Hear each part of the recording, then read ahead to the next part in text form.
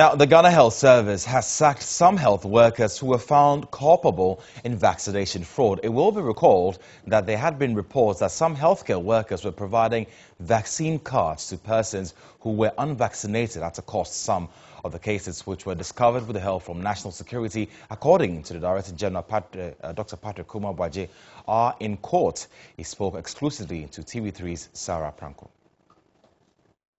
We have investigated a couple, and people have been suspended. Some people are in court, still trying to defend themselves. And so anyone that comes into our attention, we investigate and the necessary action are taken. But we continue to educate the population that the vaccine is safe. If you need it, take it. Are these people within the capital or scattered across the country? And how many are we looking at? Well, I mean, some of them are allegations. A lot of them are allegations. When you investigate, it's really not what it is.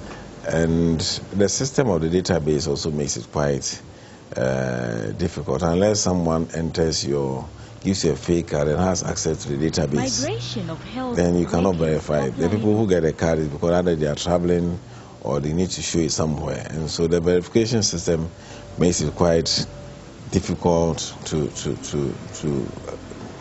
get the certificates. So I will not be able to talk about number. We know that there are people who were investigated.